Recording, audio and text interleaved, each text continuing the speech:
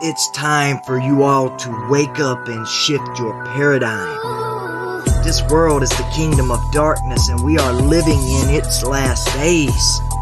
It won't be long before the day of the Lord will come like a thief in the night. The heavens shall pass away with a great noise, and the elements will melt with fervent heat, and the earth and everything therein shall be burnt up. The Luciferian elite have been setting up the New World Order, and now they've established the globalist beast system for the rise of that wicked one and revealing of the man of sin who comes after the workings of Satan. Don't take my word for it. Read the Bible, and you'll know that perilous times shall come in the last days. And we are in the last days.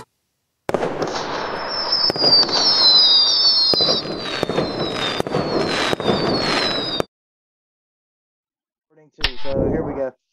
Hello, brothers and sisters, and welcome to another edition of the Remnant Report. I am your host, Pastor Jeremy Anderson, aka the Remnant Warrior. And tonight we have a very special episode for you guys. We've got a very special guest on. Gary Wayne, host, author of the Genesis 6 Conspiracy, is on again with us. Gary hasn't been on the Remnant Report since 2020, and it's been a long time coming, and I am just thrilled to have him back on. I know you guys will be thrilled to hear the content. I have gotten an excellent amount of response to the 15-minute clip I played of Gary speaking on tonight's subject on someone else's show. So I know that you guys are interested in this topic. I'm definitely interested in it. I know John knows quite a bit about it as well. Tonight's topic, of course, is the occult origins of quantum physics. Things like, quantum mechanics, particle physics, things that people like Albert Einstein and many others that Brother Gary Wayne will tell you all about. That's what we're going to be discussing tonight. And as soon as I heard him talk about it the first time, I started researching it, and it was like, dude, you've written a book on the Kabbalah. How did you not notice that? How did you not connect the dots between the sparks in the Kabbalah and the particles in things like CERN and particle physics and quantum mechanics? But that is what we are going to be talking about tonight. Co-hosting with me, we've got Brother Jeremy Stone and also Brother John Brisson from By Their Fruits, and we're gonna have an excellent time tonight. Brother Gary, how are you doing this evening? I am doing fine, and thank you for inviting me back, and looking forward to the conversation tonight, because if people aren't really familiar with this subject, you've heard kind of part of the story, but not all of the story, and I don't know whether we'll get to all of it or not, but I think we'll raise some eyebrows about it. I believe you are absolutely right. How about you, John, Jeremy? How are you guys doing this evening? Doing well, Jeremy. Glad to be here on with Gary Wayne, someone who I admire, and I've heard him on many shows, and actually I've read his book too as well, The Genesis 6 Conspiracy.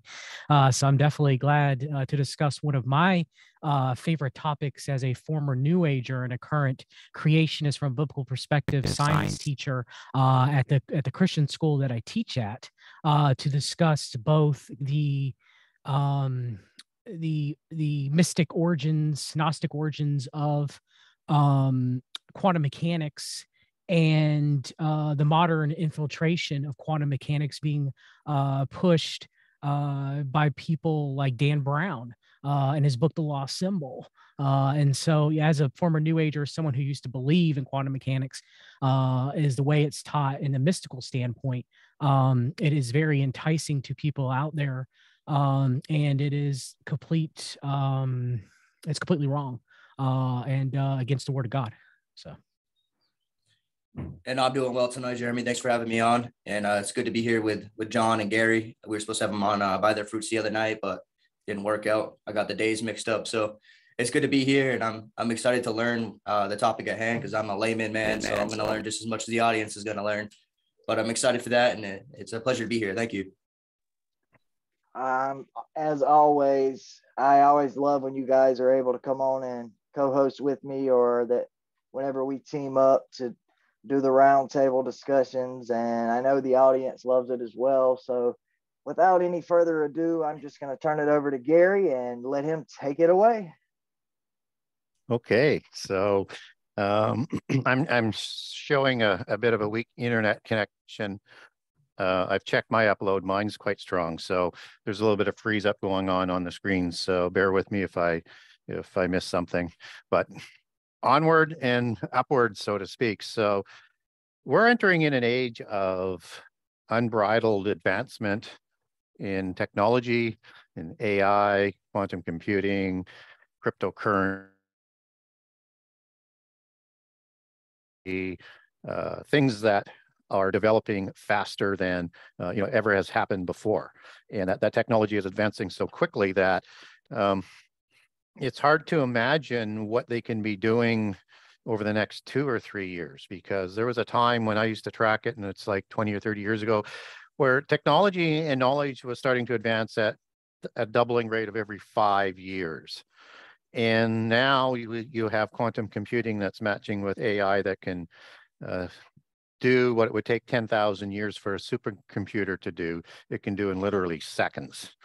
And when you're developing that sort of technology, it really becomes, can you actually keep up with what they're doing, and can you actually understand what they're doing?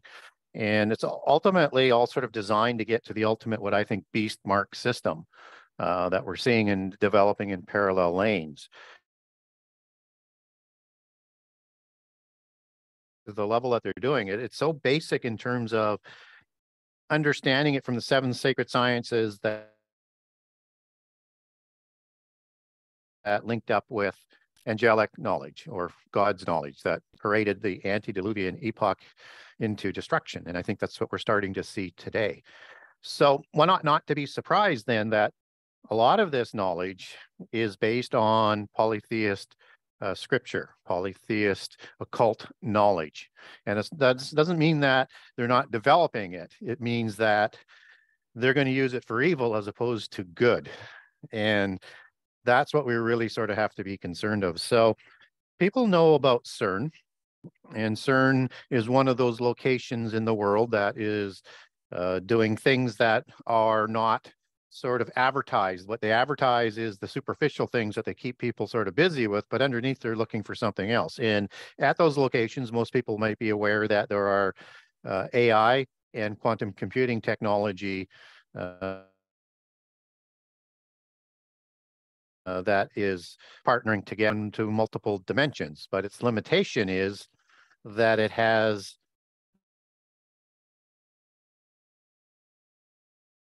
it's like a rifle shot compared to a shotgun.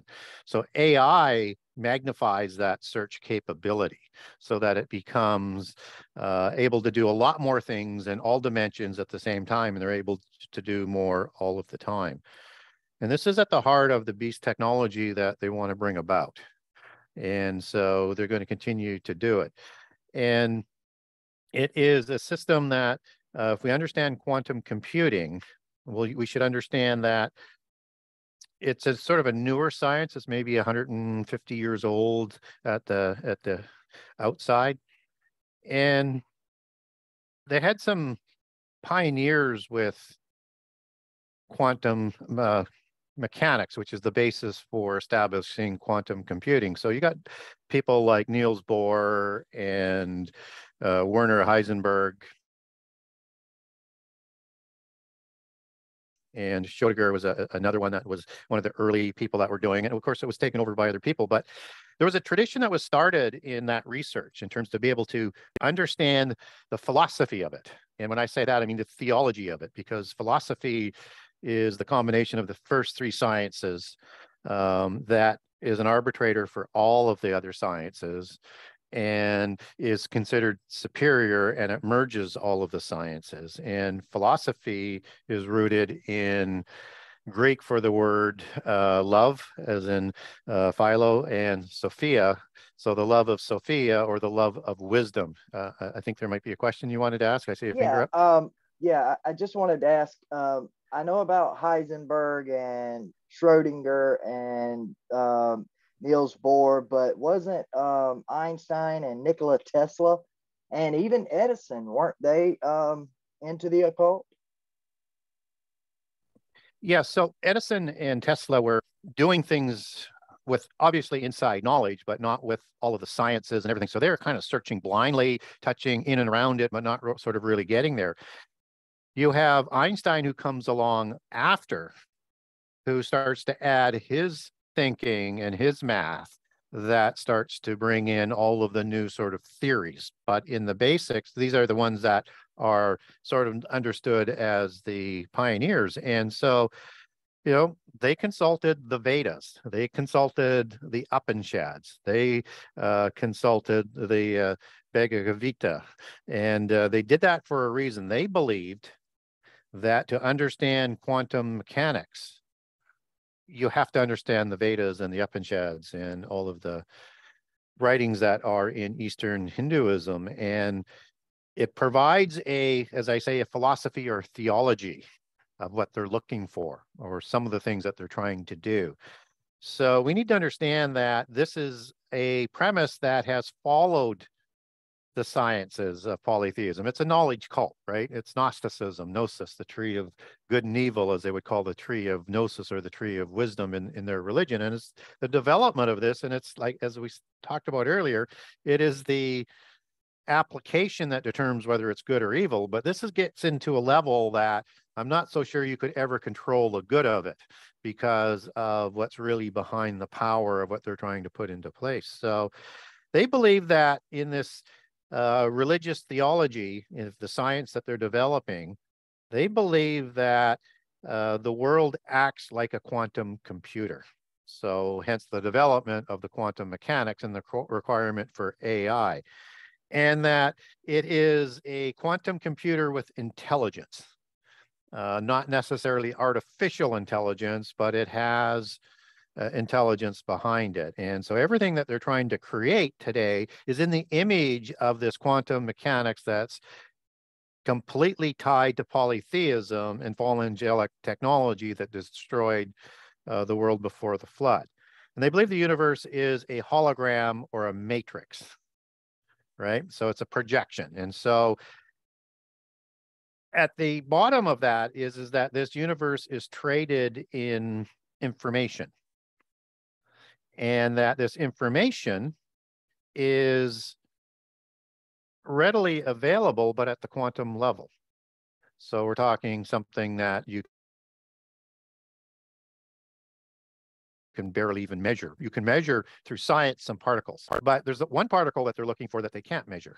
And that's the ultimate particle that they're trying to identify, not just the dark matter and things like that and how all of this interacts with dark matter, but they're looking for a particle that merges with a particle you can measure. And it's an invisible particle that is even invisible as it merges with this particle. And through quantum entanglement, it can transfer its properties through all dimensions instantaneously. Is that the atman or whatever?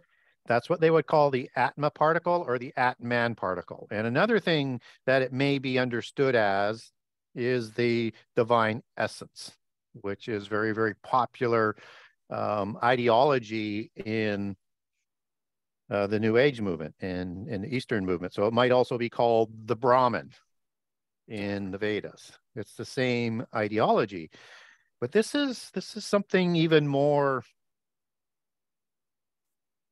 polytheist if once we get to the heart of it. So within this particle, it holds all of the information in the universe and all universes.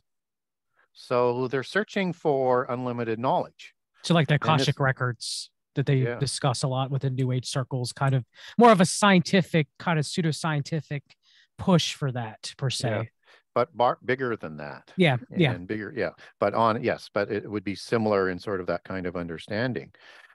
So this is a particle that they're trying to find, because in polytheism, they're trying to offer godhood in the physical realm. So in the physical realm, to be a god, you would have to be immortal. Yeah. And you would also have to have access to unlimited knowledge.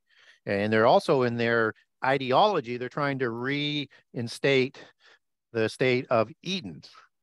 So biblically, we would understand that in Eden, is Adam was deceived by Eve, who was deceived by the Nahash, the serpent, to eat from the tree of good and evil, the only rule that they couldn't break.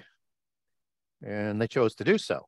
And because that would make them like God, all-knowing. Of course, what the Nahash and Satan, who was probably sponsoring the serpent, didn't tell Eve and Adam, is that if they broke the rule, they wouldn't have access to the tree of life anymore. And so they were banned. So they got to be sort of all-knowing from the ideology of how to apply the knowledge, both good and evil, and how to develop it accordingly. But now they lost that immortality from the tree of life. So polytheism promises to bring both together so they can be like God, right? And so this is what they're going to try and offer. And through this knowledge, they'll be able to offer a physical kind of immortality. Yeah. And this is a system that they believe can be channeled through, a very, very advanced system that's like in a cloud basis that would be delivered through an implant, just as the Davos crew in 2017 said the mark or the implant system would come through the healthcare system because people would demand it, not only to just ward off pestilences and give longer life, but to ultimately solve all of the physical aspects, but also understanding that they'll have that tied into cryptocurrency as well. And that, the understanding of cryptocurrency and opening portals and things into different dimensions, that's all part of the polytheist geomancy sort of concept. It can mean a few different things. One of them is specifically this and into multiple dimensions. And they're going to need a digital currency that works with this system. That's why you have all the development of crypto, just as crypto is geomancy. They're kind of synonymous. And that the quantum capability has the ability to crack all crypto programs. And so there's going to be another development. There'll be a two-level position. One for the people who have lots of money, that they will not leave any sort of imprint and nothing can be cracked with what they're going to present. And then there's the rest of the world, so they can control you. So this is the system that they're trying to sort of bring about.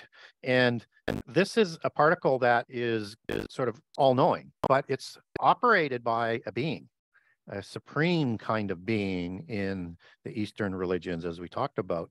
And it is the divine spirit. It is the supreme spirit of knowledge. We understand this as a Gnostic term as Sophia again. Yeah. The mother goddess of the archons that would include in their belief system the God of the Bible. This is a counterfeit of the Holy Spirit.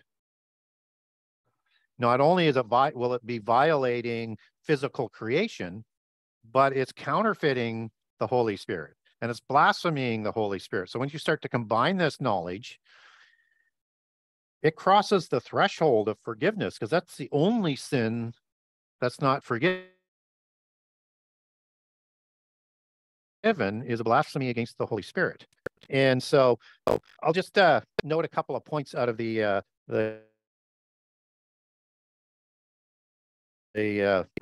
Bhagavad Gita. It says in chapter 13:22, I'm just going to read some of this stuff. The divine atman is the divine spirit, the supreme spirit within your body, if you provide access to it.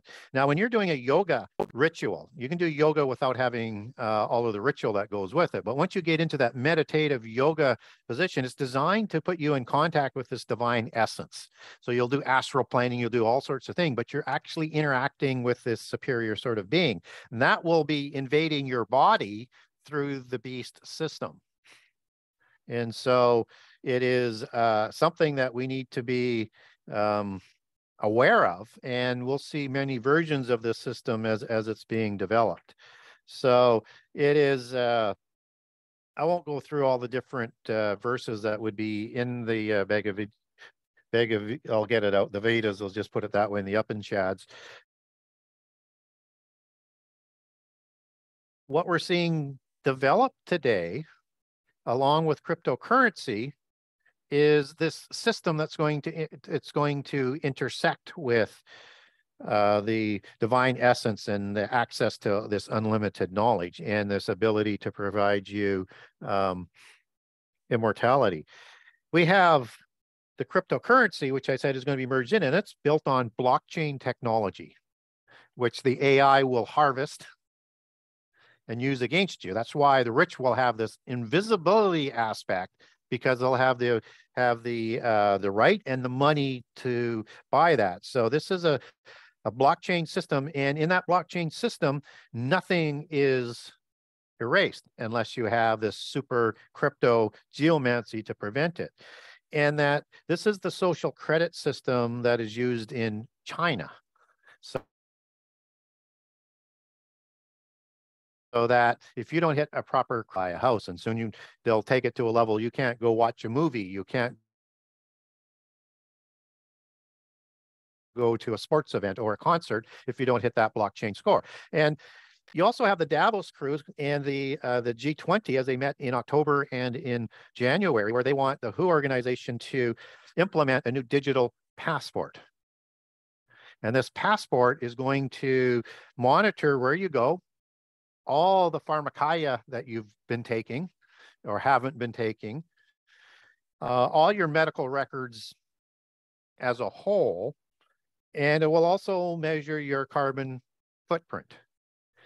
But which we know, Mr. Wade, I just want to interrupt you, just add in, through Palantir and Operation Tiberius Kirk, through Operation Warp Speed, that was initiated in the Trump administration. Right now, anybody who's taking said pharmakeia, okay, or anybody who's tested for COVID in a clinical setting right now, both the United States, United Kingdom, and through the UN World Food Program, they are entering your past, present, and future medical history into a database, which I assume would later be used through that passport-like system. Yeah. And the WHO organization, along with this, so they're working on the legislation through the UN that the Biden government is supporting, is that when the next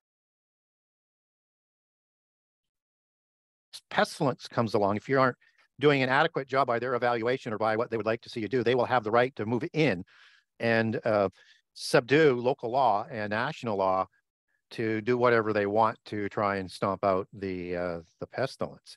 So this blockchain technology that we're talking about is used in China, and it's the Alibaba system that's used there. And Google works in partnership with them there. So, and Google works with the quantum computing as a big player and the AI as a big player. Now, the Davos G20 and B20 group, what they want to do is use the Alibaba platform. So that platform will add to that blockchain transference of knowledge that we talked about and give them almost a, worldwide basis of absolute control. And the implant system hasn't even been implemented yet. And so we're going to see this continue to develop into this ultimate system that I think Babylon is going to introduce, and that Antichrist will take over and probably take to another level. Now, the other things that we need to understand as we look at this AI that matches with quantum computing and cryptocurrency is that the AI harvests all of these systems. If you want to buy something with cryptocurrency, it doesn't matter. There's lots of different things you can, and there's these top 10, 20 cryptocurrency companies in the world. Every piece of information you're putting in there, AI is already harvesting that and selling that. It's already in place, and we're going to see this on steroids. Now, if we look also with what's going on with the AI sort of aspect of it, just so that people have a better idea as to the language that is used in AI is that I'll begin with Elon Musk, with him saying that with AI, we're summoning the demons. Yeah. And he just didn't say that without having something real to go along with it. Yeah. And so daemons are algorithms, as they like to use sort of a acronym. And so daemons are algorithms that actively manage the system towards specific goals. And it's all the globalist goals.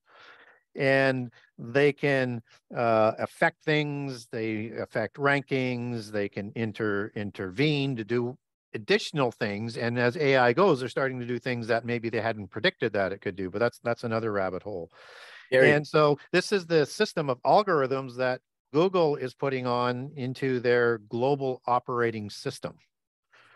And it's an intelligence that's demonstrated by a machine, as people will say, but there's this distinct feeling that this is a system that is occupied by demons, and that it's not actually an artificial AI, it's a real spirit. So Yeah. daemon is the Greek word for what we get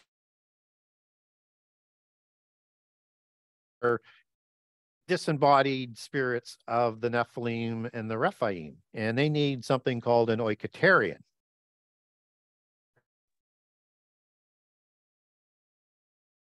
And what an oikaterian is a dwelling place for the spirit. And that word comes from Jude 1:6 with habitation, where the spirit angels left their dwelling place in heaven and came to earth. And if they're going to interact as a physical spirit, they want to interact physically, they need to have a physical body. So we also get another oikaterian, the word is used in 2 Corinthians 5:2 for house in heaven. So it's a dwelling place. You get that sort of understanding in terms of the applications. And so the disembodied spirits need a dwelling place to interact in the physical world. So that's why they possess. Now, we also get the understanding through what's going on with the technology that demons are somehow able to live amongst these AI technologies that are being developed. And that starts to bring up things like talking idols. So in the Old Testament and in the King James Version, you get this term called a teraphim, which means a talking idol. It's not always directly translated as teraphim, but it may just say idol. But one example of Mesopotamia, she took the family idols. That's a teraphim idol, as you take that back to Hebrew.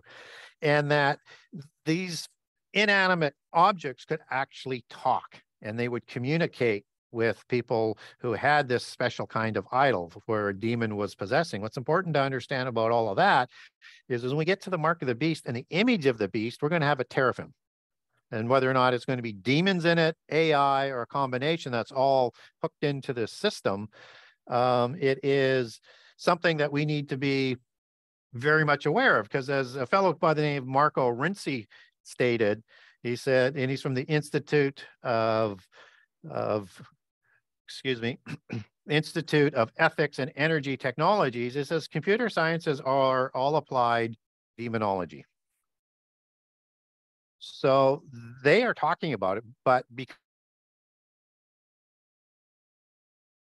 they've named these algorithms according to gods, it's sort of, oh, it's just, them naming it as they want, but they're just picking these names. This is so this is the technology that's being developed. And I'll let you in just a second. And just so that people don't think I overlooked what else they're doing at CERN, because you can go into different dimensions with this, I think they're searching for the pit prison, the abyss prison, because the abyss is in Sheol, and in Hades, or the other world, or whatever you want to call it, and they want to release their fallen angels that were sent there both before and after the flood, and the worst of the demons that are in the sides of the abyss, as Ezekiel 32 talks about, the terrible ones. And so I think they're trying to do that before the end time, because they're always trying to bring about the end time before the ordained time. They're frustrated with the fact that they can't, but they're trying to do that. So whether or not they actually bring this about in Revelation 9 before the midpoint of the last 7 years or not, or it's actually released by and as permitted or authorized by God, we don't know. The other thing I think they're trying to do is something that in legend Nimrod is mythologized to have done. He just didn't build this tower that was supposed to go into heaven. That's physically not possible. And in the occult, whether it's pyramids or ziggurats or towers, they're all considered the same type of technology. And so the Akkadians translate Babel as Babalu versus Babel. ILU is sort of a transliteration of EL, meaning a god or an angel in Hebrew. So Babel doesn't mean confusion of languages in the Akkadian language, but in the Akkadian version of the Tower of Babel, it means Bab as in gateway,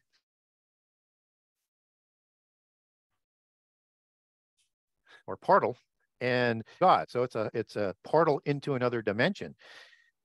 In the mythology, Nimrod said that if God ever got a line, he would go into heaven and slay God. So he was a classic archetypical Antichrist figure with universal sway over a religion who threatened to storm heaven. The only one who stormed heaven in the past was Lucifer in Isaiah 14, which all Antichrist figures down through history have tried to do. Only Antichrist will be able to do that in the end time. So in Daniel 8:10, he actually in heaven in Revelation 12, where Antichrist has come to power, and he's going to throw some of the starry host down to the ground to trample on them. So they're actually going to accomplish that. So I think there's at least 3 things that they're trying to do at CERN, but understanding that the counterfeiting of the Holy Spirit, and that they believe that the Holy Spirit, this Holy Spirit counterfeit is kind of at the top of their pantheon with a sort of nebulous force that created the original archons or angels, including Satan. And so we need to be aware that science is controlled by what they called themselves. And in 1662, they formed the Royal Society, which controls all education and all sciences, and even to this day. And Francis Bacon, who's the spiritual founder for writing about the new Atlantis, this 10-king kingdom of the end time that they're trying to bring about,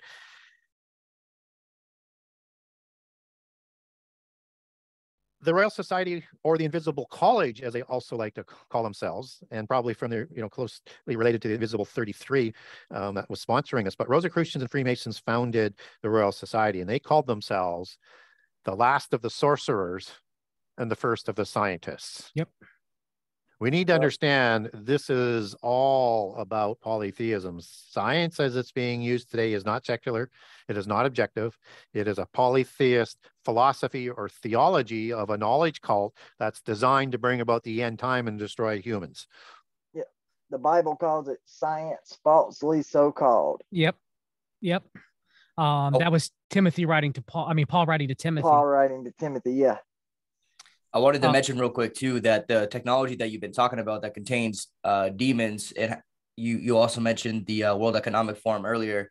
This all connects. I mean, the World Economic Forum has 2 different agendas that are essentially one and the same. Like, they go together. So you have the new industrial revolution where they're trying to merge this biological, this biological AI stuff to merge it with human beings. And then they have the Internet of Things, where they're literally trying to build smart cities and have every single thing connected to the internet, which connects to the Internet blockchain. of people. Yeah, and the Internet of People, and it connects to that blockchain you were talking about, how they're going to collect, essentially all the data that they can possibly connect. Yeah. And you will not be able to buy or sell. And the other thing that people don't know about CERN is that, or the internet as we understand it today, most people don't sort of understand that. And they have observer status at the UN. Yeah. And again, Gary, I know most people don't know that. They have the right to speak at general meetings. They have the right to sign resolutions and vote on procedural matters, and they have the right to sign signatures on working papers. This is a very influential group. Matthew Marcel was supposed to be on with us tonight, but he had to take care of, I wasn't able to hear the message fully, so I don't know if he said his son or his wife, but one of them was sick, running a fever. But he sent a message, and wanting me to ask. I know he wanted to ask a question, and it's kind of off topic, so definitely don't answer, too deep. You don't have to answer, in depth. But what he wanted to ask was, and what you're asking, he just wanted to know about Saint Germain. If Saint Germain and the what island is it?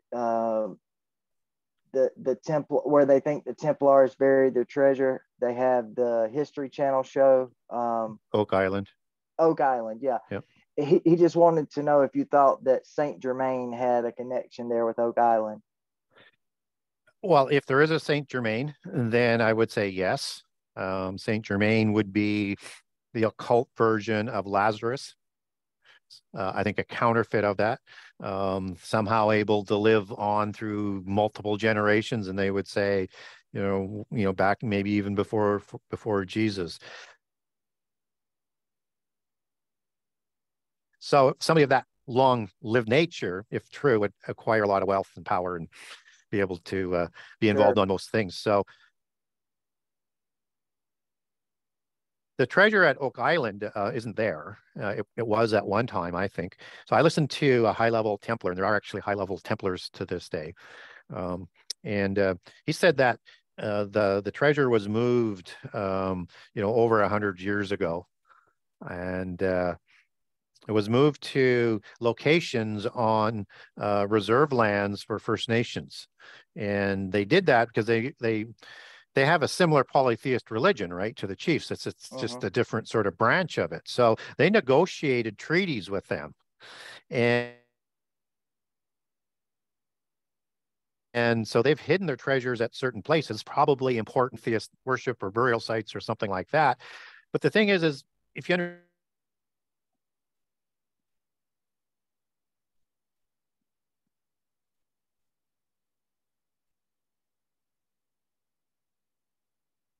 moved this to several locations because of the importance of it, and they couldn't take a chance at leaving it. It was there for quite a while. It was the Sinclairs and the Freemasonic movement that was developed to house some of the Templar adepts that moved the treasures there, but they've been moved on. So that would be my understanding, and it makes for a great show. They're going to find some things just to keep people interested, but you have to understand they've been planning this whole thing for generations, and so they always had plans to keep it away from the mundane, as they would call us. That's right. Us. So, Mr. Wayne, when they talk about, have you ever came across the New Agers discussing, well, I guess the modern New Agers, Barbara Marx Hubbard, what's her name? The Church Universal and Triumphant, I forgot. Elizabeth Clare Prophet, talking about the trust of Saint Germain, and discussing that the one world currency, which they kind of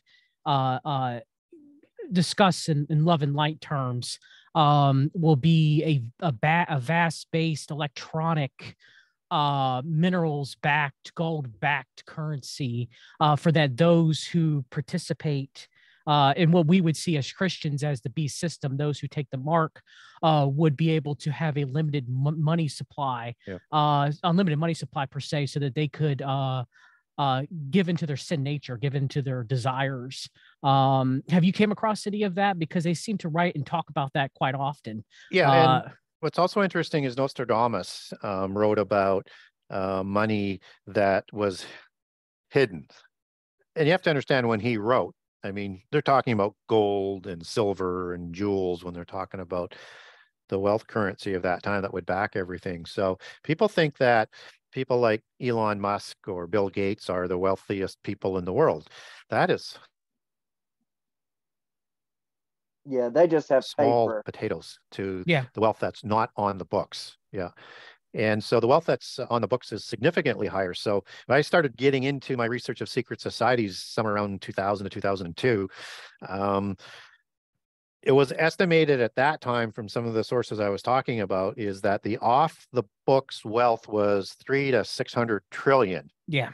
that long ago. So how much more would Jeez. that wealth be? And that was acquiring the gold and the silver and the precious metals all around the world. And I Out think of the they, Philippines, the Gold Warriors book and stuff like that, Marcos, Yeah. and taking the gold out of the Philippines. yeah. So- So this is to be brought out according to their belief system at the time of the Messiah, so that and the 10 kings, so that they have the money to go over, won't have any money. And so they would really love to have this great reset where they bankrupt all the visible wealth, which is why they're trying to get us to bankruptcy. So in that sort of global reset, which works in parallel with the globalist strategy and this technology strategy of the beast system, is that everybody who has any debt would be wiped clean. Yep. But in return, you can't own anything. And the people who own stuff and don't have debts, they're going to confiscate your money, just as they did with Malta and other places in the 2008 European collapse, to pay for these debts. And then you'll be just reduced like them. And current oligarchs, let's say like the visible ones like Bill Gates or Elon Musk and those people, as opposed to the invisible ones that are behind the scenes with all the wealth, they'll lose all of their money too, but they'll be guaranteed to be part of the oligarch, and they'll make that money back quickly. So yeah, they are, I mean, What a scheme. diabolically inclined and it's happening now. and continually push to, put them to a position to, I think, absolutely reinstall the four-class system or the feudal system that used to be, where you would have two very powerful classes of the royal elite and the warrior elite, and then the priest elite, and then below that is you would have a very small class of, to use old terms, blacksmiths, bakers, tailors, who barely scratch out a living, and then you have the slave and working class. That's the system they want to reimpose. Now, where does There'll D be no Wave come middle in? class. It's a war on the middle class, absolutely. Yeah, where does D Wave come into all of this? Because I remember, while we were talking about the technology, the creator of D Wave had mentioned something about finding dimensions or unleashing an entity somewhere along those lines. D Wave works in conjunction with AI. At least that's what it was designed to do, and in conjunction with quantum, so that they can do multiple searches in multiple dimensions.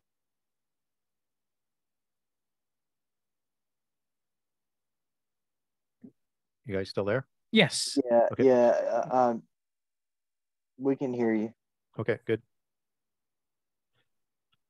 So I think, so I think that D Wave is just sort of been absorbed into it. So it doesn't have that high profile nature. It sort of slid back into I guess, the hyper development of AI. And one of the other things about AI that I was just sort of struck my mind is that a lot of people working in the development of AI, they say they're in contact with spirit beings of some sort. Yeah. And one name that comes up is Metatron. And Meta is part of the metaverse. Meta is in the social, they like to use those sort of terminologies. And Metatron is an interesting character if you're not familiar with him. He is the third Enoch. He is Enoch, son of Cain, because that's a very much corrupted book that was created, that was promoted to God status or angelic status because of his knowledge. He's like Thoth of Egypt, and the god of wisdom. So that's apparently who they're talking to in part. Very strong in Jewish mysticism and Kabbalah. Yeah, Kabbalah. Yeah, Metatron is very much invoked within Jewish mysticism. And theosophy. So, yeah, there's true theosophy too as well. Yes, I mean, Elizabeth Clare Prophet used to channel Metatron. Yep. So I mean that's very interesting, but that's not surprising. Another thing that is going on with CERN and their influence on the world in similar locations. I understand Google's in there big time, along with some other key oligarchical high-tech companies, but they develop things, partner with companies to put that technology into the market, and they take an ongoing licensing agreement with that. And there's no real transparency as to where all of that money goes. So they're driving the pace. And again, what they're trying to do is they're trying to bring about the end time before it's ordained timed. And one of the groups that they've developed for this development of the knowledge and technology is called the KTs. Well, the KTs is the term that's used in the craft for the Knights Templar and the rituals. You just can't make this stuff up.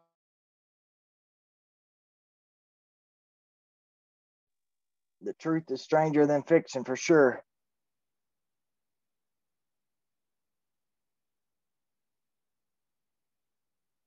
Did we lose them this time?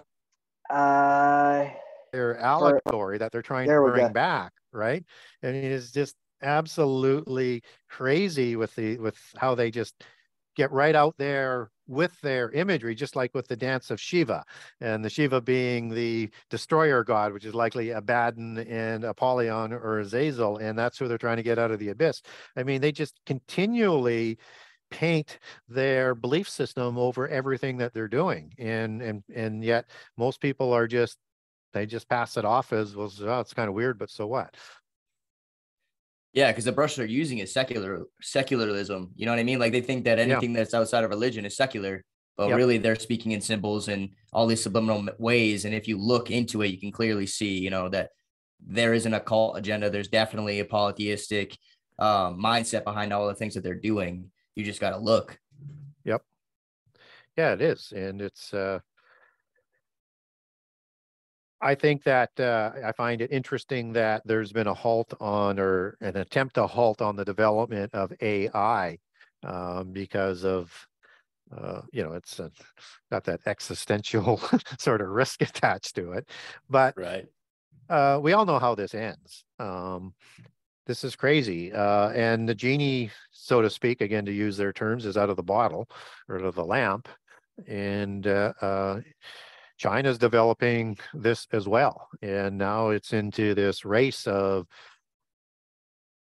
you know, good versus evil, but they're both evil that are developing this. It's the same coin. And there's no lesser of the two evils here. There's no, you know, I mean, when Elon Musk is talking about making Twitter the WeChat of America and implementing the same social credit score system and artificial intelligence. And, you know, he comes out last week and he was like, yeah, we're going to make it a financial platform to rival the banks. And you're like, I don't want to be part of this. You know, so. Yeah, you know, there's this propaganda that's out there. It's part of the polytheist belief system, but they call themselves the white hats and the black hats. Yep. And we might understand that in other terms as black magic and white magic, as they like to look at it, or a good witch or an evil witch, or a good Nephilim or a bad Nephilim, and that the white hats have humankind's interest at heart. Well, they don't. They have the same goal. They just have a different route to get there, and they still worship the same pantheon of gods, and it's still the same vengeance that those pantheon of gods swore to destroy humankind and prevent us from becoming, being resurrected and being angel-like, so to speak, or to be in the future world. So there's no white hat that's going to help us. This is just a different route to the same destination.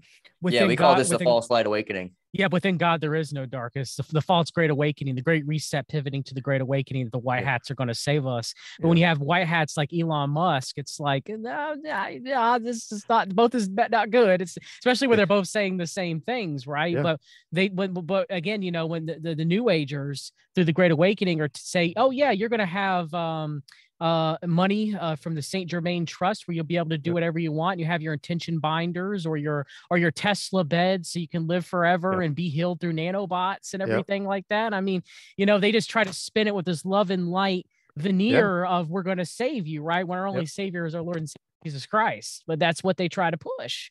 So it's the white tile from the checkered floor. You know what I mean? Yep. It's that same allegory. Absolutely. You know, it's a dualistic religion of good versus evil that is always in perpetual conflict. They have a macro and a micro. The macro is Satan versus the God of the Bible. They would include Satan as being equal, and they're going to be at odds forever. And within the system, within the belief system, they have the same thing, but they're all worshiping the same pantheon of gods. It's Star Wars. It's the same allegory there. How do you see AI tying into the image of the beast? Well, it's going to be one of the key operating things. And again, I think it may have that sort of demonic sort of essence as that teraphim. And I think it's going to be, working through that divine essence as well. I think it's all sort of coming together. What's also interesting as you sort of tie that ability to control all buying or selling, or for all people who refuse the mark or to worship, it's going to have that much worldwide access to information and control, can cause anybody who doesn't take the mark or worship Satan or worship Antichrist to be beheaded. So it's going to be all powerful, but not objective. It's going to be working in that biased left-wing polytheist fascism of the globalist state that they're going to bring about, that Antichrist is going to take over, and it will be working for Antichrist. What's also interesting is that false prophet receives the power from the dragon just as Antichrist, and that's the one who creates the image of the beast. And by the time of Armageddon, you have demons that come out of the mouth of false prophet and Antichrist that are going to gather the kings and the armies for war and do great miracles. Now, does that mean that that's actually what's going to happen? Or you could also translate that line in Greek in the New Testament of the demons that come out of the Antichrist and false prophet's mouth as commanding with their mouth the demons to do this. And that Antichrist and false prophet will be commanding those demons as well. So it's probably a both, not just an and or an or, but a both, with the demons within the image of the mark, and the demons that will be possessing whatever bodies as oikotarians that they're received at that time in the end time. And if we look at diablos, which is the word for devil, as opposed to the devil with the evil and unclean spirits that Jesus is exorcising those demon spirits out. Those devils in those passages goes back to daemon, the word that we talked about previously. But diablos is the specific word for Satan, which, we get the usual meanings, but he's also the leader and the prince of the angels, of the fallen angels, and of the demons. So false prophet and Antichrist will receive the power of the dragon and of the empire that's handed to them, and will command those demons accordingly with complete authorization. Now, they say that, there's some prophecy in the Bible that talks about the giants returning. And since we're on the subject of, technology, I just listened to something Laura Sanger said the other day about mRNA technology that is able to activate dormant genes within people. And she was getting into how, there's multiple different ways to interpret how the giants came back after the flood, whether it was in the genetics or second incursion, what have you. Maybe this isn't a question, but I just want to throw my theory out there. What if mNAR, what is it called? mRNA, messenger RNA. Thank you. That technology is used to activate these dormant genes, maybe Nephilim genes that are in some people in the end times to reactivate those. And that's how the giants come back. I don't know. I'm just if you look at what the Nazi belief was with that Superman that they wanted to create, they were trying to do it going forward through, sort of genetics and intermarrying to create the Aryan race from Thule, which is either the Norse version of Atlantis, or it is Atlantis, because those were run by giants in their belief system. But they also felt that they could backwards engineer the blood and the genes to recreate that giant race somehow, some way. And they were receiving, because they were all adepts of polytheism, secret societies, and the Rice Church, which is just another polytheist church that was formed in 1933 that reduced Jesus to a blonde-haired, blue-eyed mortal prophet, and Hitler as an Antichrist type figure. They were trying to do that. And I think that's a good analogy for the end time.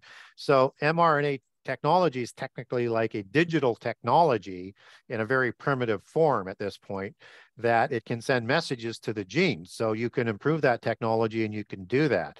So they'll probably be doing part of that, and that will transition into that implant chip digital technology down the road, and even transcend beyond the genes, beyond the DNA, but right back down to the quantum level and the building blocks of life through all that information to reorganize that. So we may see, I think, before they hit the ultimate level by the time of Antichrist, we'll be seeing mRNA technology doing similar kinds of things, knowingly or unknowingly, but it will transition into that digital technology, I think.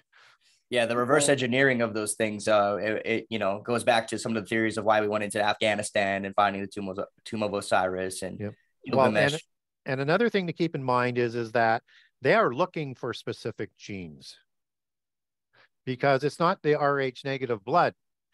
That's a manifestation of the gene.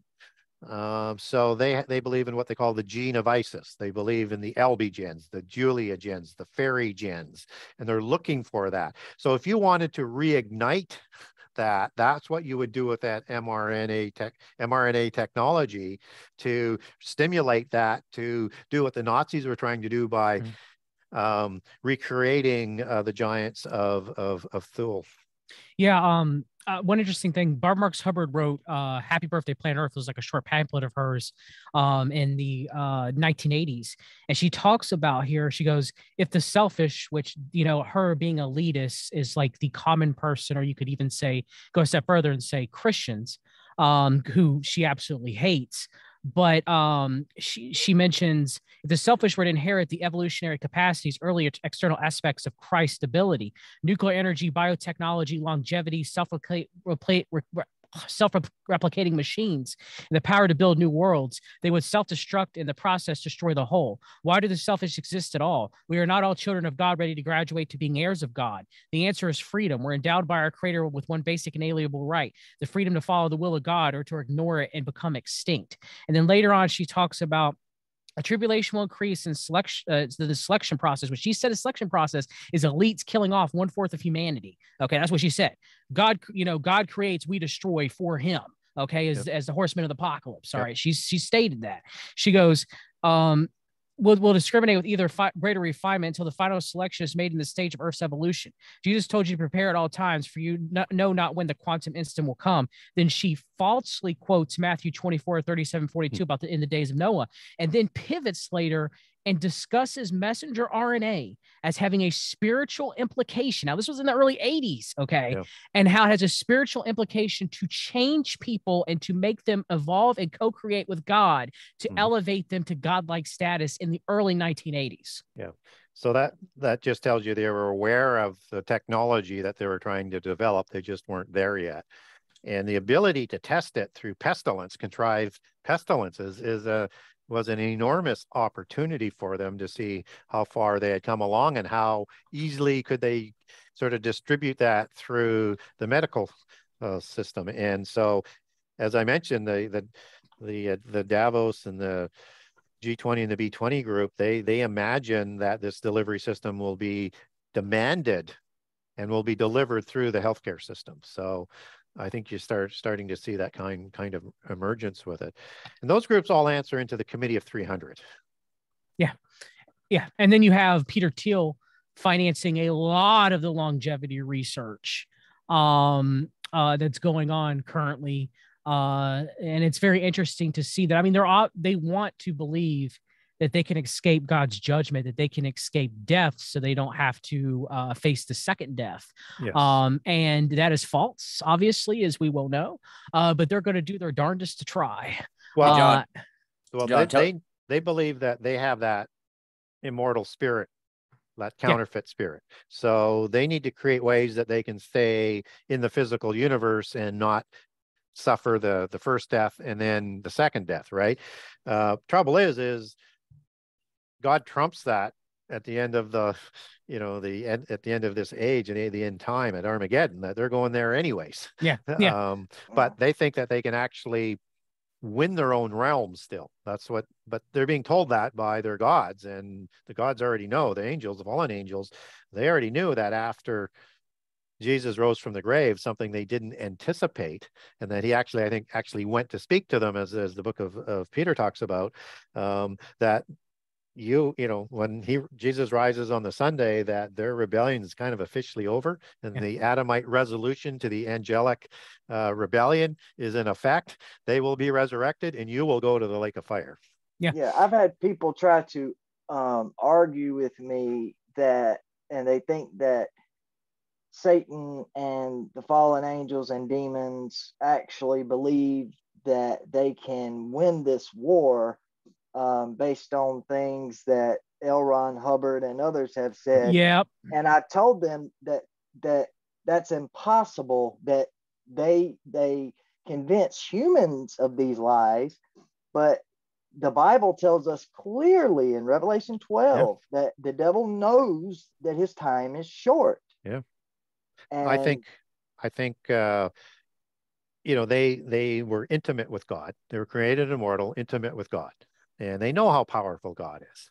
Absolutely. And so they knew they could never win. And that's why the language in Isaiah 14 is so important to understand, that Satan wanted to raise his throne to be heaven, to be like God, not to overthrow him, because he knew he could not, and not to replace him because he knew he could not. He wanted to be like God. And that's what all Antichrist figures are trying to do as well, because of course they're, loyal to Satan. But the important thing is that when you look at the language and the entertainment and the goals of polytheists, is that they're not looking, and I think that those movies, particularly the first one with Doctor Strange, really highlighted that they're not looking to overthrow what they would call the Dark Lord of the universe. Yeah. They just want to have Earth as a negotiated sort of island where they can live on their own without God's oversight. So they never thought they could win. They thought that they could create enough chaos and doubt amongst the angelic realm that they could have their own place. And then when God created Adam, he knew what that was going to mean. And thus the revenges that he has continued all the way through to wipe humans from the face of the earth and ensure that we don't reach that destiny, including offering Jesus all the world's empires at the time, and also trying to have Jesus killed all the time, not realizing that when they finally did kill him, that was the ultimate thing that they couldn't do if they were going to win their own realm. And I mean, Bar Marx Hubbard, all the modern day New Age theosophists that all channel these demons and these lesser gods, that's what they all say, is they're either going to try their best to make it here on Earth in some utopia where they can live as gods and co-create and survive in that method, or they're going to go in space and try, which is completely ludicrous in my opinion. And then, you see through Babylon working with L. Ron Hubbard and Parsons, how they were trying to bring upon the earth a Scarlet Woman. And during that same period, which Lucifer's Technologies, which was written by, I can't think of the guy's name right now, maybe Christopher Knowles, that right after Babylon working, literally the year later, you have the transitions from capacitors to modern day transistors starting the modern technological revolution. And so you have, like you've been talking about this whole time, excellently, Gary, and everything you've been saying is which a lot of people don't realize, is a lot of these scientists and a lot of these quantum mechanics believers, there's a major mysticism within them. I mean, you had Wolfgang Pauli directly writing letters with Carl Jung, who was a known Gnostic and mystic, and kind of formulating his theories of quantum mechanics and theoretical physics directly with Jung, and Jung's interpreting dreams he's having, and they're working together, like directly together on this. And you have Edward Teller, the founder of the atomic bomb. I mean, they were all, not all, I would say all of them, but majority of them were in, like you said, they're polytheists, and they're working in kind of like this, what we call modern day, which I would say would be kind of like this mystery Babylon religion, type theosophy in the modern age. But it's all just, the belief system of Satan, from when Satan distorted God's word to Eve, right? You can eat the tree of the knowledge of good and evil, and you'll be like God. And so because of that has, and you could actually even trace it back to all the origins of science. I mean, let's be real here, and you've discussed that too as well. But at least in the modern time, if anybody looks, it's there. It's definitely there. You can look and see it. So and it's the same things that they did when Enoch, son of Cain, separated the knowledge into 7 sacred sciences, as they call them. It's the same as the 7 liberal arts today, but their goals were 4. And so Jeremy Stone has got to leave, and I know he wanted to ask you a question before he left. Okay, I'll just quickly get the 4 things out. We'll go to Jeremy if he's got time for that. So the 4 things that they try and do is, 1, to dismiss God as if he's not important or not there at all, degrade God or slander God, which they do in science. They also want to lead people away from God. So anything in the discussion other than, creationism or anything like that that might reflect on God. And then the 4th thing is to honor their pantheon of God. So they name everything after their gods and their demigods or demons. Yeah. And everything and all the buildings and the degrees, it's all about honoring that whole system. We see that still today. It's the same core things that they're trying to do today, which is why it's like the days of Noah. And now we're getting that technology there. So yes, get in there, Jeremy, before you go. It's probably going to be the best question of the show, I think. Thanks. Well, yeah, I just wanted to agree with you because, they named all the planets, they named space shuttles and all these other things after gods and stuff. And especially like some of their agendas, they also name after these ancient gods. But you mentioned earlier how, these scientists are getting information about quantum physics from entities. And I was listening to the confessionals the other night, and this guy was talking about how he learned how to astral project. And when he did that, an entity showed him, and this wasn't even on the topic of what they were talking about. He was just kind of saying his experience, but this entity showed him supposedly the fabric of space and time in the universe. And it was like the Matrix. It was like green coded letters and all this stuff. And I know that the Matrix in itself, that whole ideology, I guess, comes from Gnosticism. Can you just break down what the view of the Matrix is and how that relates to Gnosticism and quantum mechanics? Yeah, so it's basically all imagery from Gnosticism, where they believe the world is this projection, right? And that the gods and the demigods that would run this projection require the power of the spirit. And that's why they need you to worship the power of that and to sacrifice humans as well. They would get additional power of that. So this is, when you look at the Matrix movie, that's what you're seeing, is this projection as they would see it in allegorical form of polytheism. And that characters like Neo, which is, sort of an anagram as the One, this different format. Again, that comes out of mythology as after God. All of the characters are sort of talked about in terms of demigod and God characters. And so you have, and of course the One would be like a Messianic figure. It's like a dragon messiah, with the programs for the Matrix as being like the angels loyal to God.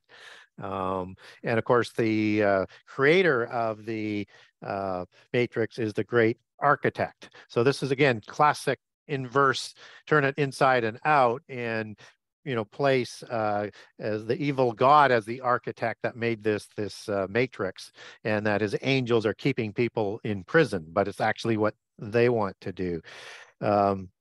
Morpheus comes out of Greek mythology as well as one of those gods who invades dreams. So again, I won't go on all of the details, but the Messiah is trying to save humanity from this evil God who created the Matrix. But because it's a dualistic belief system, that it never really gets completed, it just happens over and over and over and over, and you get this perpetual good versus evil. That's why they have all of these Messiah, or the ones that come along every so often, that sort of start the cycle all over again, but never really win. So it's, and Trinity is sort of that sort of aspect of, she's part of the Trinity, right? Yeah. With Neo being the Son. And so then you have this nebulous male God that works with Trinity through the Son. And that is the same sort of convoluted mythos that comes out of Osiris and Isis and Horus in Greek mythology. So it's just, everything about it is showing their belief system. You even have these ancient programs called the Merovingians in there. Yeah. I mean, they just load all, you got these spirit like the place demon spirits that are working with the Merovingians. It's just over and over and over. It's their belief system, and they're just preparing people for the lies that they're going to bring about in significant ways, and not just in an entertainment, but in our everyday life in the not so distant future. Yeah, now one of the brothers is a chick now, so that's the dangers of It's the Gnosticism for you. Wachowski sisters. You know, a great thing to watch on that, and on what Gary was pointing out as far as the Marvel movies and Doctor Strange. We actually have both on the network, and they're Good Fight Ministries documentaries. You've got Hollywood's War on God that shows the Gnostic origins of the Matrix movies and others, and like it also shows the Gnostic origins of the Dan Brown books that were eventually movies, and then the newest one is the one Jeremy, you and I actually watched together. It's Marvel and DC's War on God Part 2, and it's the multiverse of Satanism or something like that. But it literally shows just how, because you've got these, first of all, Doctor Strange is created after Aleister Crowley. He's created in the image of Crowley, but you know, he's not a scientist in the way we would think today. He's a sorcerer, but everything in the movie is a mix of sorcery and science with, you know, quantum mechanics and the multiverse and all of that. Yep. But they're both great documentaries that really explain how it's aspect. all that it's all about their belief system. And again, it's amazing how well they do these things. They have a great system for producing people who can write and communicate and tell great entertainment.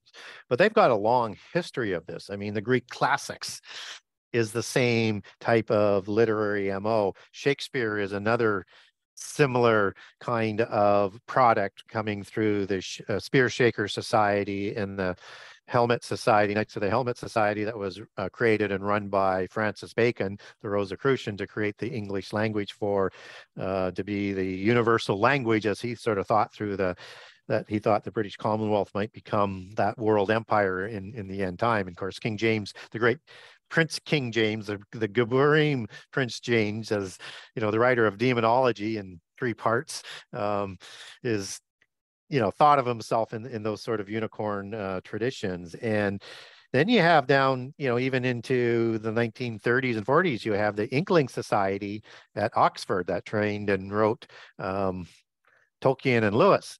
And they're in a branch of the Golden Dawn Society, which is Rosicrucian, that they ought not to be in because they don't show any sort of visible signs of being Masons. Not that Freemasonry in the United Kingdom releases the records, but they were obviously young when they're at Oxford University. The only way they could be there if they're a bloodline, because they'd be initiated from childhood. So they would have been adept beforehand, because even first level adept in Freemasonry isn't going to get into a Rosicrucian society. You have to go up the degree system to be able to get in there. So they were there just to sort of work on their craft of the writing so that they could create Lord of the Rings and the Narnia tales and put all of their belief systems in that and their history. Yeah, and you can see that very well in Tolkien's book about Middle Earth. Yeah, exactly. Trying to think of what's the name of it. I actually have it, and I have an audio version as well. Before I knew just how steep into the occult it was, I had it up on my YouTube channel. But it shows how the Middle Earth, you know, all the characters and the realms of the Hobbit and Lord of the Rings books are, you know, he basically created, and I don't think he did it on his own. He created, you know, a language, you know, a mythology with a pantheon of gods, and basically like the Gnostic God, you have the highest God, and then you have the lower ones under them, and then lower ones under them, and I would say that Sauron probably represents Yaldabaoth, or what the Gnostics believe is the God of the Old Testament. Yeah. Yeah, it's and it's brilliant work. His bloodlines actually go back to Norse. Yeah. And I have a great document on that, on the writings and both Lewis's and Tolkien's bloodlines. And yeah, I mean, he wrote an antediluvian story. Yeah, absolutely. And you know, he based it on Norse version of the fairy mythology, as opposed to the Celtic version. Similar, but there are obviously different things that show up, and the giants show up as the white elves as opposed to the dark elves, which are the little ones. And you know, the dwarves are the ones who made all of the weapons for the demigods, and they lived in the earth, and they're shown with their manufacturing plants in the mountains in the earth. It just goes on and on and on and on. And that white haired, those pale skinned elves, those noble elves of the elven bloodline of the Tuatha De Danann, the fairy elves, the Shays, the riders of the Shay. Yeah, you talk about in your book. Yeah, they are identical. They're just not shown quite as tall, but you know, they have that blonde hair, blue-eyed, pale skin, and that's the Norse version, versus the red hair, hazel-eyed, pale skin of Ireland and Wales and Scotland. Gary, I have a question. Have you came across the modern kind of quantum mechanic magic, without a better words, group, the Institute of Noetic Sciences, by chance? Does that ring a bell? No, I'm not familiar with them. Okay, I've done a lot of research into them because they were actually what was referenced in Dan Brown's book, The Lost Symbol, as the good guys with the Masons. So in that book, Dan Brown both makes the Masons and the Institute of Noetic Sciences the heroes. Yes. Okay. And so when I became born again afterwards, I went back because I used to greatly respect Dan Brown as a Gnostic. I went back and tried to say, okay, so the Institute of Noetic Science is real. As I looked it up, and yeah, it was. It was founded in the 1970s by both Edgar Mitchell, who's a big New Age astronaut, and Paul Nathaniel Temple Jr. Now, the interesting thing about Paul Nathaniel Temple Jr. is he was a financier to the family, or the family fellowship, which is kind of like this, I want to say, almost mystical pseudo-Christian group that was founded by Abraham Variety, which still exists to this day, and kind of like high echelons of power on kind of like the conservative side. So it was very interesting to find out that, you know, the Templeton Fund, which also funds many conservative, quote unquote, groups. I remember used to watching McLaughlin Group with my grandfather when I was growing up, and I love that group too. Funded by the Templeton Fund. You know, so it's interesting to see that this so-called, you know, conservative, you know, Christian organization is funding this major new age organization now that's getting people to send their 23andMe data so they can find psychic genes. Is pushing psychedelics very strongly to the population. They're going around to these conspiracy conferences and sending various members of the Institute of Noetic Sciences to propagate New Age beliefs. And Barbara Marx Hubbard was a member of the Institute of Noetic Sciences herself, among many other people. And so I just didn't know if you had come across them, because they seem to be one of the major pushes of quantum mechanics or the Institute of Noetic or New Age beliefs in modern times. So I just didn't know if you had to come across them or not. No, I didn't, but I recognize the name now that you mention it, from the Dan Brown book. I mean, and Dan Brown, I mean, he wrote fiction, but everything that he wrote about was what they believed. Yep. So it's fiction, but it really isn't, right? And so, and it's not uncommon. It is part of the strategy and the tactics to invade Christianity and seed in beliefs and doubts. And that's what they tend to do. I need to take a 1-minute break here. Okay. That's fine. Go ahead. Dan Brown's books actually remind me of like a Gnostic version of the Christian books, the Chronicles of the Nephilim and the Chronicles of the Watchers by my mind just went completely blank. They're my favorite books ever, and he's actually been on with me. he, do you know who I'm talking about? Who wrote the books? I know. I looked it up. It's Chronicles of the Watchers would be author Brian. Yeah, Brian Godawa. Brian yeah. Godawa. Trust me, they are the Chronicles of the Nephilim. Actually, are it's a longer set, and it's older than the Chronicles of the Watchers. But the Chronicles of the Nephilim are the best books, fiction or otherwise, that I've ever read. When I started the series, I really couldn't stop. I couldn't put them down. And I've got them on Audible. I've listened to the books, every one of them, 2 or 3 times. And, you know, the first book is the Noah book, and then he wrote the Enoch book, but they were all written by the time I found out about them in 2018. So I actually started with the Enoch book, even though because he wrote it as a prequel, it was the second book, but you know, the story actually is before Noah. So I read it first and then read the Noah one. But those were the books that I was recommending you guys listen to in the chat the other night.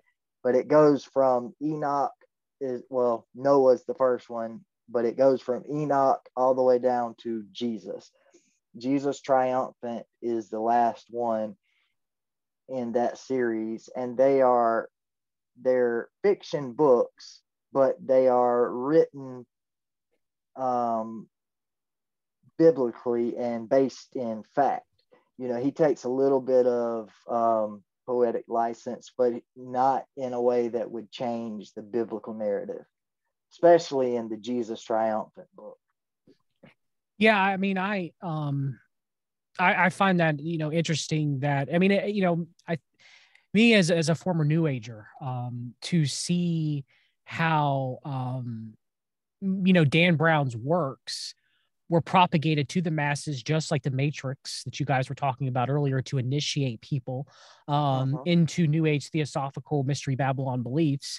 And I mean, you know, something to go back to what you said earlier, Gary, was we have Alice Bailey literally writing in the externalization of the hierarchy, which I'm reading right now, pretty much about how for them, they couldn't stop the gospel being spread. Okay. And so, you know, going to war with Christians and persecuting Christians and killing them wasn't quite working the way that they wanted it to. Okay. Now I know that will happen, you know, in the future, you know, during the tribulation, but at the time they kind of pivoted here recently in the past 100 or so years, where Alice Bailey talks about how what they need to do is infiltrate the church.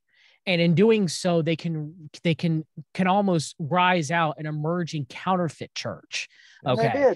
And they did, yes. And we're seeing the fruit of that now, just like we're seeing out of conservatism too as well. And I mean, I myself have conservative beliefs, obviously, as a conservative Christian, but you start wondering, why are all these conservatives and why are all these so-called Christians yoking with the world? Why are they yoking with Mormons? Why are they yoking with Muslims? Why are they yoking with Judaizers or people that practice Kabbalah or Jewish mystics? You know, why are they yoking with Theosophists and New Agers? But time and time again, the more that you look, they're doing that. And you're seeing that a lot now with the Christian nationalist push of post-millennialists, where they're yoking with whomever they want to try to bring Christendom back, you know, in America. And it's disturbing to see, because this is what Alice Bailey wrote about. When she was channeling demons, this is what she wrote about in the 20s and the 30s. And this is what's happening today. And it is definitely mirroring exactly what was prophecy in the Bible. So you can't bring something back that was never there to begin with either. Yeah. Well, and they've been wildly successful. I mean, just think about a specific generation that they had to get ready for. Yeah.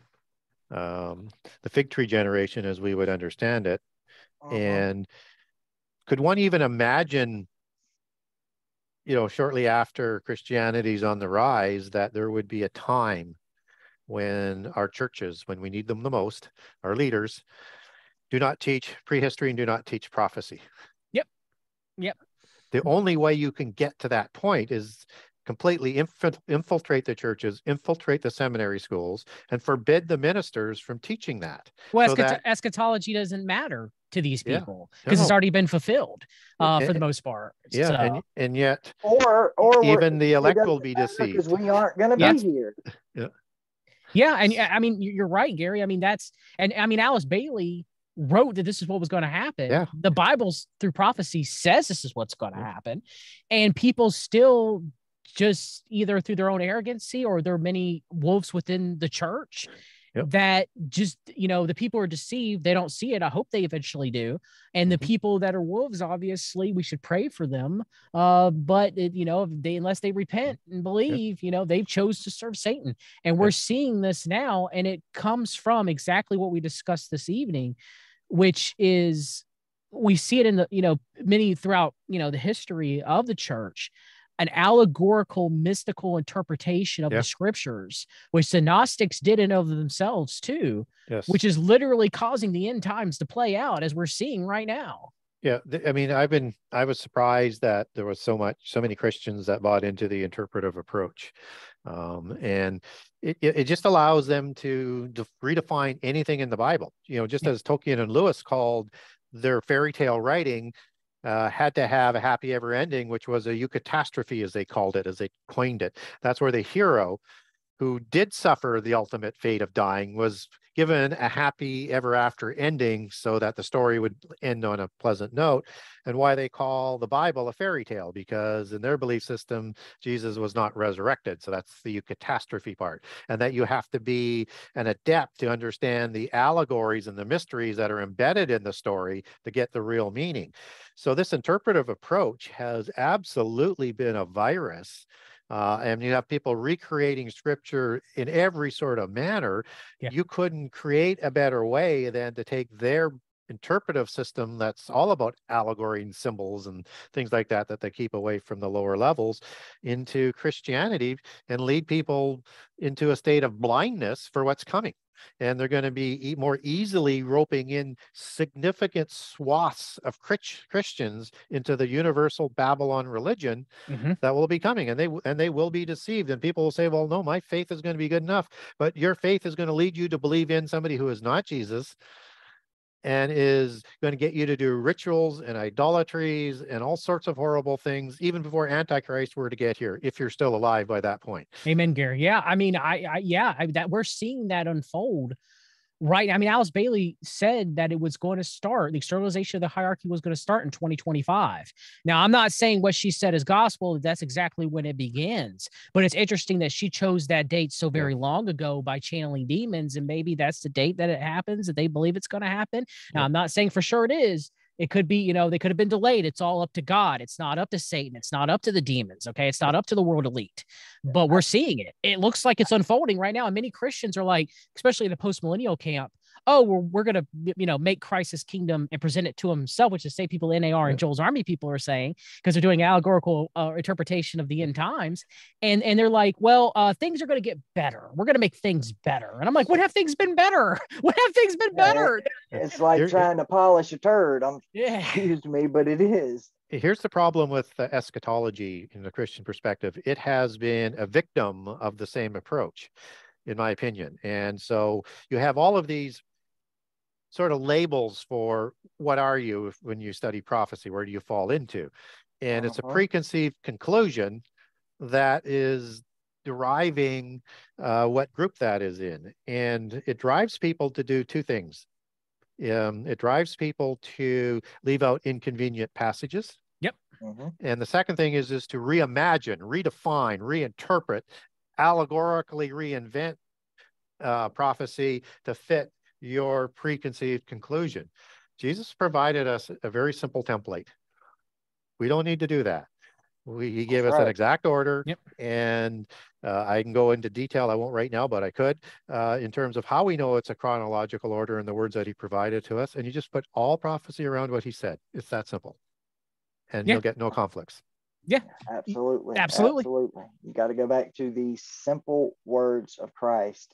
This is why Jesus said that we must come into the kingdom like little children. Yes. You cannot depend on your own intellect and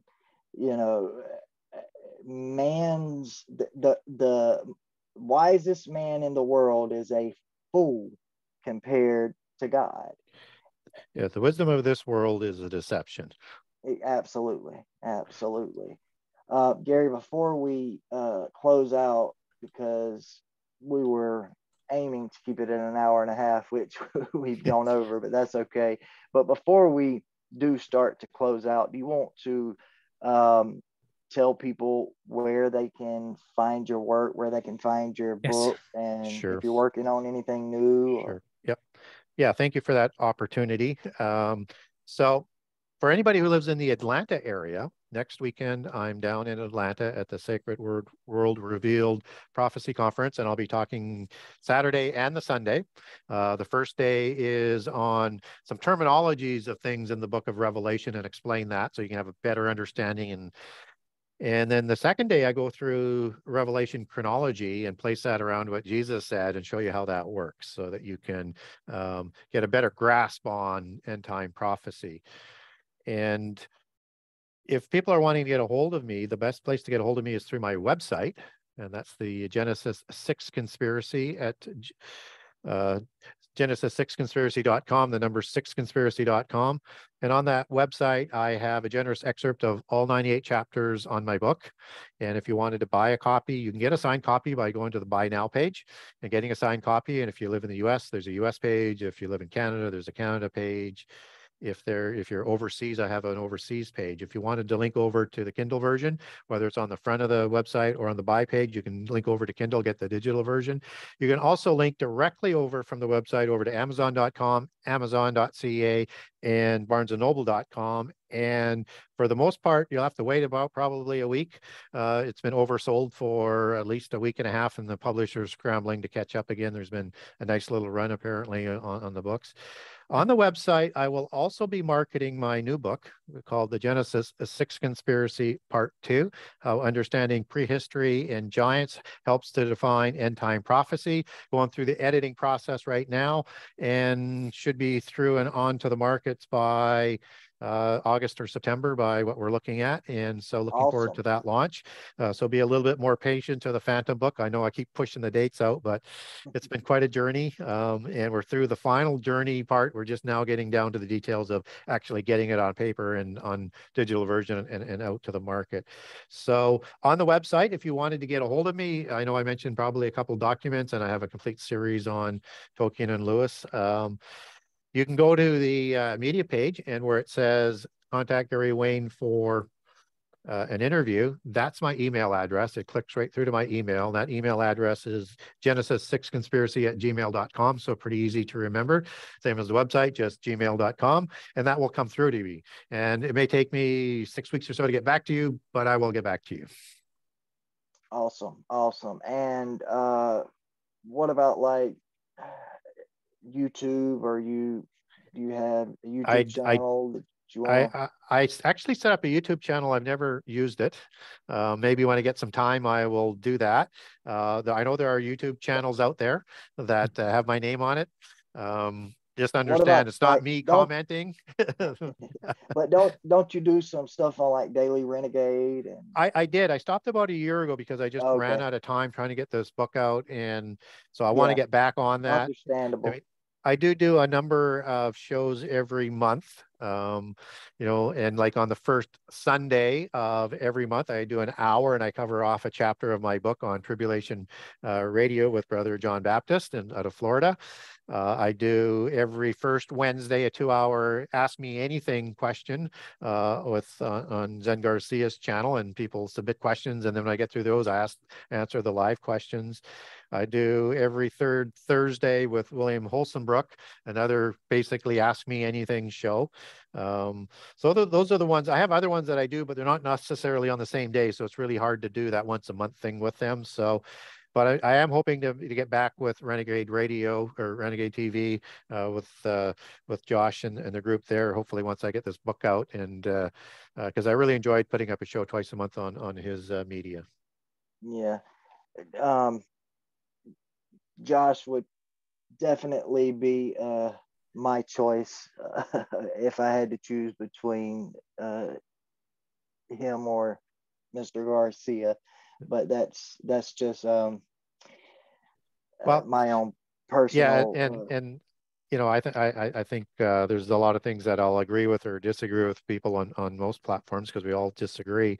What I try Absolutely. and do is get the word out Yeah, and and I communicate with understand that, people and and give Ben them, has here's a what the big Bible platform. says. And so whether it's a polytheist platform or different variations of what people teach within Christianity, and then they'll let the people decide, but it's about getting Yeah, that information out.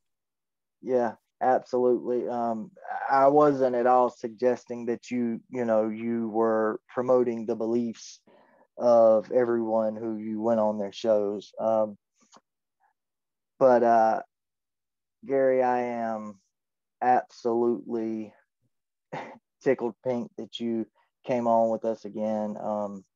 I enjoyed it tremendously, and I did as I well. really look forward to your new book coming out. I know how long it took me to read the first one, so if it's anywhere near as long as part one, It, the it, then it is shorter. It only has 84 chapters. oh, only has 84 chapters. Only. Okay. So. Tell you But what, it's specifically targeted at Christians this time.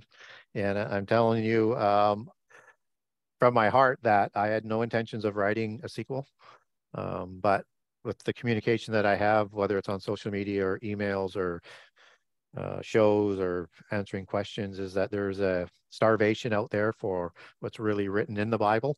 Yeah. And so I was surprised at so little teaching within the churches. I was quite surprised at that. And so this is targeted at Christians about how much is in the Bible about giants. So I go right through the giants. I go right through the hybrids. I go through the fallen angels and the hierarchy that we get biblically. I start layering in the information that you need to help define end time prophecy. And then I get into end time prophecy and start laying out a chronology based on what my approach is. And I put that approach in the book so people can say I agree or I disagree with his approach, but you know how I got there. And it's really awesome. pretty simple stuff, but it is just, it should be that simple. And so I think it's going to be a book that resonates out there and answers a lot of questions and presents in each of the chapters specific arguments on certain things that will help you talk to somebody who has been told Genesis 6 is a gross exaggeration, that somehow the Bible isn't written accurately and things like that. So I really enjoyed doing the work. I wish I could have put more in it, but I wanted to keep it smaller.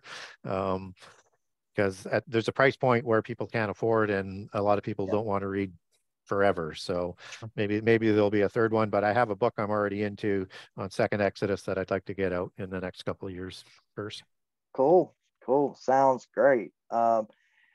I do want to ask you one last thing, because I don't know the next time I'll have the chance to talk to you. And if you don't want to answer, you don't have to. I'm just curious because of how long it's been since I've seen you two in a video together or live. But I was just curious if you talked to David Carrico anymore. No, we have lost contact. And with the two Johns there as well. I have no idea why they stopped returning my emails, and so I know they're continuing on. I know they eliminated a number of people from who they have on their shows. For me, I don't know what it was. Well, they really stopped doing guest segments altogether. That I can see. I don't really watch them anymore because I don't have time. I'll say for myself personally, I'm not speaking for you, Gary, or for you, Jeremy. From what I've seen, it's sadly and tragically that they have embraced almost Hebrew roots, almost Judaizing in effect. And I've seen John Pounders criticize, for example, and judge believers that don't keep kosher. I've literally heard him say that out of his mouth. Well, yeah, and you will, especially depending on how far back you're listening to. And there was a time that they were full into Hebrew roots. I will say this for them in their defense, that they did come out, do a video, and like a repentance video saying that we were in the Hebrew roots, we've left and cut contact with people that we were associated with in the Hebrew roots, but they are still very much Sure. Torah observant. Yep. And I have no problems with people being Torah observant. I in don't, fact, I don't, in fact, I I have don't to say, agree with it, but yeah. I have to say I really liked working with them. Yeah. And considered them friends and still do, and would work with them at any point in time. I think we should be trying to unite Christians, not dividing Christians. Absolutely.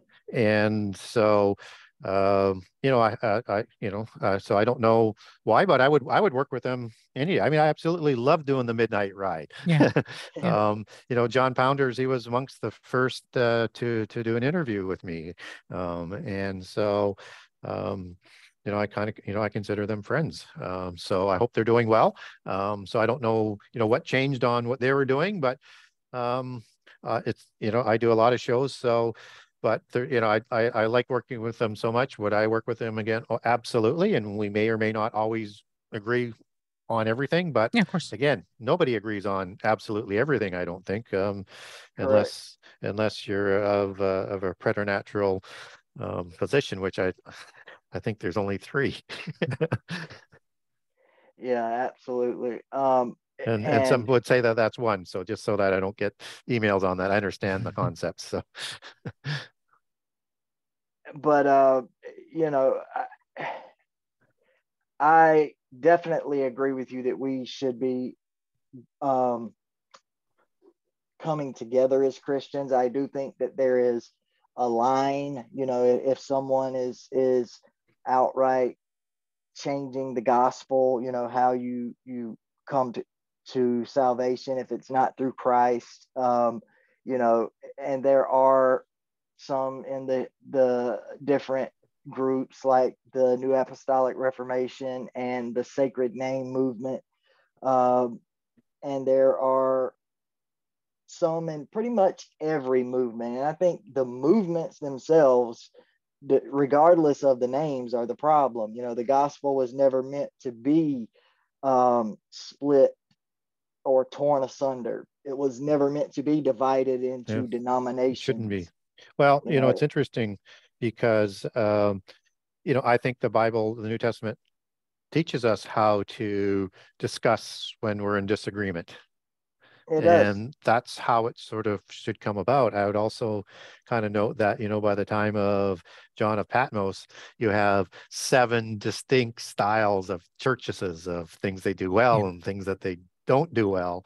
And so it happened earlier on. No, it should be one unified system, one church. But until Jesus returns, that's probably not going to be the case. So we ought to focus on what the main principles are for faith and discuss where we disagree, but don't use it as a wedge issue. We should be trying to figure out how we create an atmosphere where Christians can get the information and people see us role modeling what we do and they want to become a Christian. Yeah, bottom line is we should be spreading the love and the gospel of Christ. Yeah. The Great Commission. We are literally, while our King is at the right hand of the Father, we are his hands, we are his feet, we are his mouth.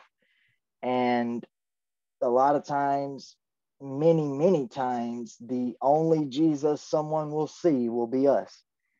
And we need to always remember that, and I think it's one of the reasons, Paul said to be careful because you may be entertaining angels unaware. I think he meant it as you may be entertaining actual angels, but also, be careful how you treat people. Yes. Because, we could be also the only Jesus that they see. And that's me saying that. But we don't want to become the Pharisees. Absolutely.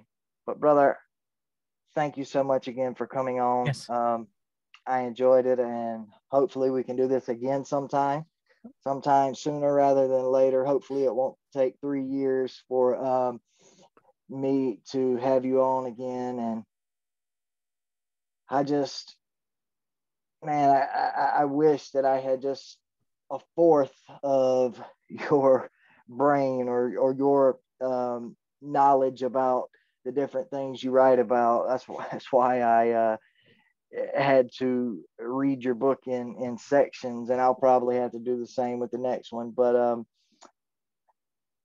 man, until next time, I wish you well, and I pray that the Lord will bless and keep you in the grace and peace of our Lord Jesus Christ.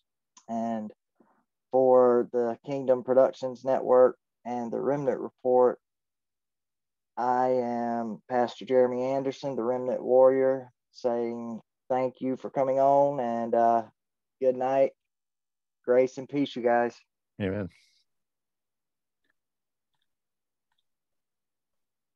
I thought that was a pretty good show. Yes, I did. I did think so